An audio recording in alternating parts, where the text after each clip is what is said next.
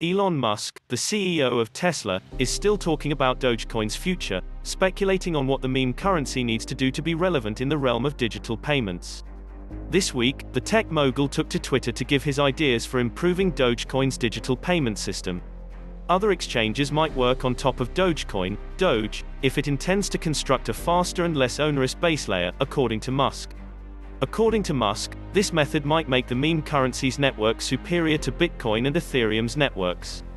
Both BTC and ETH are attempting to implement a layered transaction system, however the base layer transaction rate is slow and transaction costs are high. With exchanges operating as the de facto secondary layer, there is validity to Doge increasing base layer transaction rate and lowering transaction cost. When questioned if the Doge network would have to be able to settle transactions at the same speed as the Visa network, Musk claimed that the Doge network would not have to compete with Visa's speed. Regulated exchanges will operate as a de facto second layer, so it won't need to attain Visa speed. However, perfection should not be the enemy of good.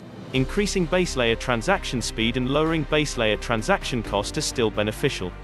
Willy Woo, an on-chain analyst, disagrees with Musk's premise, arguing that Musk's Doge ambitions will return the globe to a fiat-based economy.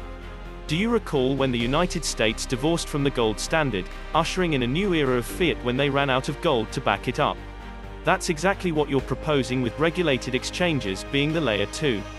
It will disconnect if they don't have the coins, and we will be back to fiat. Even though the markets have slowed, Musk appears to be still interested in the growth of Dogecoin. Late in June, Musk backed a proposal to modify the Doge network's fee structure and policy.